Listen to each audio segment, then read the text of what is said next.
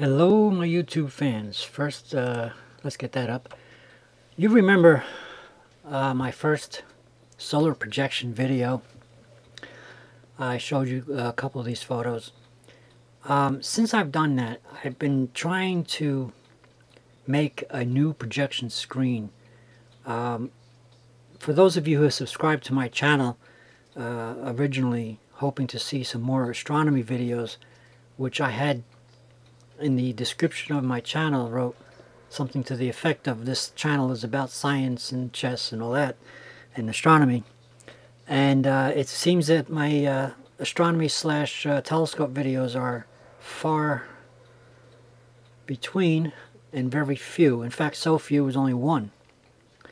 So I've been making an attempt. So my first actual attempt was to show you that I was using the telescope to project the sun, and I showed you I had that board out there. I want to flip through these, and I told you I didn't use the star diagonal. I went straight through, which this video shows the telescope without the diagonal on it. And I got some really cool images of the sun, but as you can see, the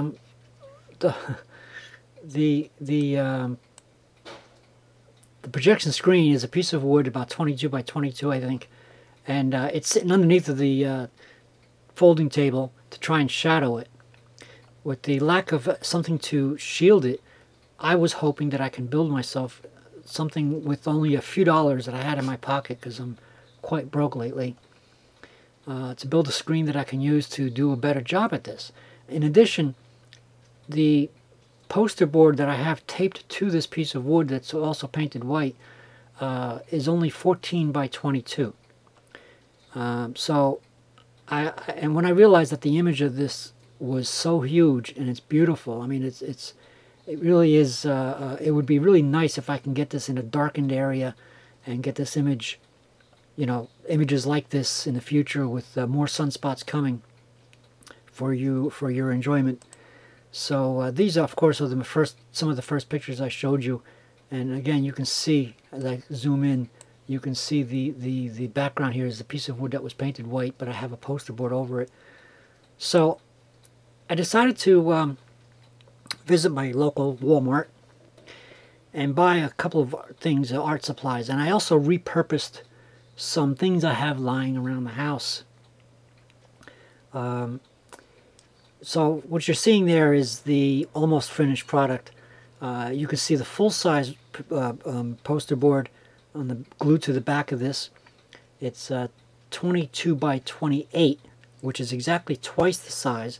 The size that's on my original photographs is literally this board cut in half horizontally, as you can see here.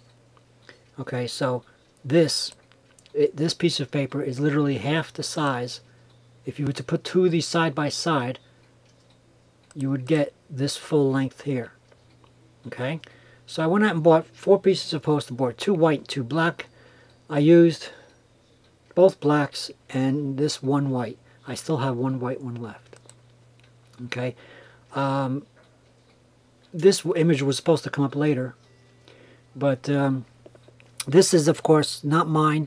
I was gonna tell you about I was copying or trying to do what this person did with his Venus transit photograph, and he has inside this black box, you know, painted black, I suppose. But as you can see, it's a lot shorter than what I've got here. So here's the whole thing in a nutshell. This is obviously This is obviously much taller. There's a problem with this, though. I live not too far from the ocean, and there is a constant breeze. It took me almost like the Three Stooges, you know, goofing around. It took me a few tries to get this thing to stand up long enough for me to take this picture. So we're going to be working on that. This is essentially this sort of finished product. So, you know, the green felt there is repurposed. It came from a poker game, the Texas Hold'em. It comes in a can, and it comes with this big sheet of green felt, which actually this is a part of it because it's been cut. So I repurposed that because I don't play the game anyway. Okay, So there's essentially what my idea was. I moved it towards the, as you can see, my barbecue stuff is in the background. I moved it out of the wind so that I can stand it up long enough to take the photograph of the semi-complete project.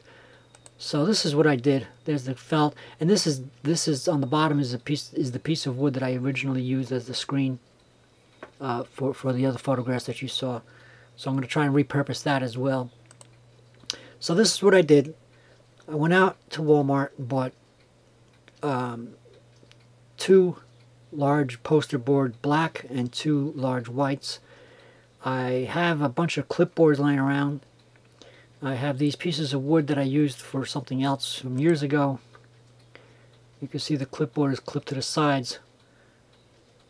And there's the clipboards. If you're wondering what these numbers and these letters are, these pieces of wood I had used a few years back as a teaching aid to teach kids how to play chess. That's neither here nor there. It's the wood that's important. I use these strips of wood so that I can clip the clipboards to the side of the cardboard without damaging it. It also adds weight, trying to combat the breeze wind problem. See, down where I live here, you can go buy a kite and tie it to the string and literally just hold it up and let it go, and it'll just go right up in the air because the steady ocean breeze around here, it just takes it right up. So that was a problem, especially with a tall projection screen like this. So in any case, yes, a little free advertising for Elmer's here. This is the trifold display board that they sell. I bought the big one. I bought the 3-foot tall, it's 36 inches tall. You can see the measurements there. Play this in high definition, you'll be able to see the measurements. Okay. Alright, so I bought that, the poster board, and basically that's how it kind of looks standing up. I happen to have some blackish sort of spray paint laying around the house. I decided to spray the inside black because 2 pieces of poster board weren't enough to cover the entire inside. So I decided to do something a little bit different. So the whole idea was to make a better screen. See, this is that. So I'm going to go back to this photograph because I wanted to explain how I had to literally put this underneath the table to get the shadow. But to my surprise, the image was so beautiful, even in the somewhat glaring sunlight. And this image, if you were to take a ruler to it, it's about, I think, between 17 and 18, maybe even as much as 19 inches in diameter. And that's a beautiful image of the sun. Now, if I can get that in the darkened, area like this, that would be beautiful. So the idea, see, this gentleman, of course, probably knew the problem of open area breezes. That's why his box is so short. But you could see in his image, even he has a problem. You can see this line here. If you could follow this mouse, this is actually the sun shining on his image. Although I have to admit, this is still good. I really like his stuff. It's a little bit blurry, but whoever this is, that's pretty cool. So I tried to do something like he did. I didn't take any pictures yet with it because I couldn't get the thing to stand up long enough underneath the breeze to set up the telescope. And I'll wait for my clock to finish chiming 9 p.m.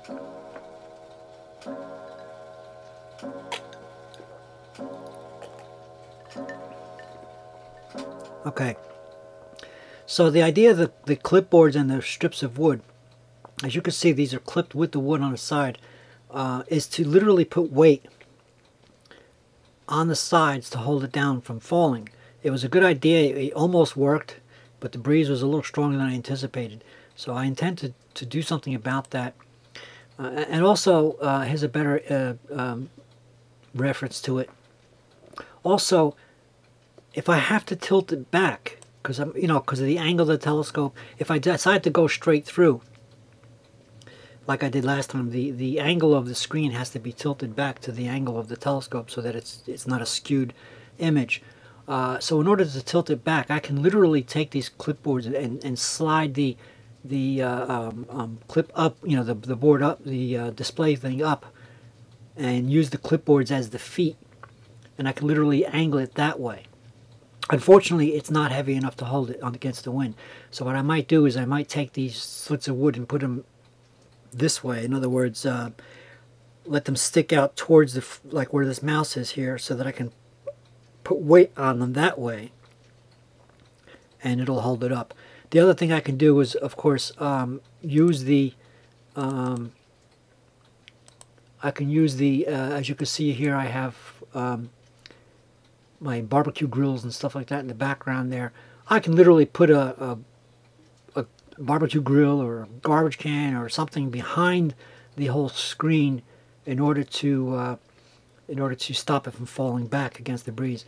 But in any case, if I can get it within the shadow of the house, and if I can get this set up so that I can project this into the screen, you can see that this is a darkened area. It's not completely dark, of course, but it is a darkened area where the image, this piece of paper is 22 inches wide, so it'll take in an entire image of the sun that's more than 18 inches in diameter.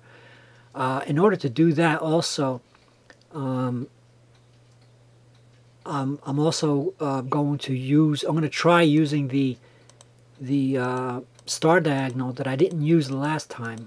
Somewhere around here, there it is.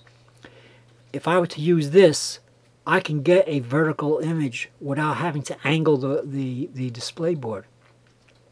So I'll keep you posted. I don't want to make this video too long. I'll keep you posted on how I'm doing, and I hope to start making more of these. And I know the summer's almost over, and you know, I'm a chicken when it comes to cold weather, and I may not be able to do these as well as I did in the summertime, but I'm going to keep trying, as well as I'm hoping that the clouds cooperate, because every day so far, while the sun is actually shining, it seems like it's a conspiracy, because I go out there with the telescope, and that's when the clouds decide to cover the sun and I can't use the projector. So there you have it. And in the words of Tony Darnell, keep looking up. And in my words, please subscribe. I hope to provide some really cool solar projection videos for you in the near future. Thanks for watching. Please subscribe and keep looking up.